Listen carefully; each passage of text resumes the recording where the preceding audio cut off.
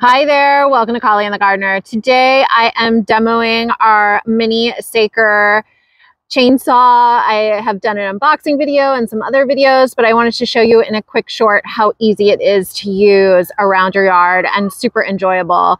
This branch here on our peach tree is damaged and diseased, and we certainly could use loppers to remove it, but I'm walking around with this guy looking for projects, and this one just spoke to me. So I want to show you how easy it is to use and what a great gift it could be for a gardener. There are two buttons here that you need to push to engage it.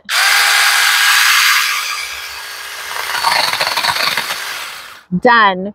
Anything that's under 4 inches, which is the length of the blade, can be cut by this. It is a tool, not a toy, so it definitely requires maintenance, just like a regular chainsaw, but it's battery operated and super lightweight.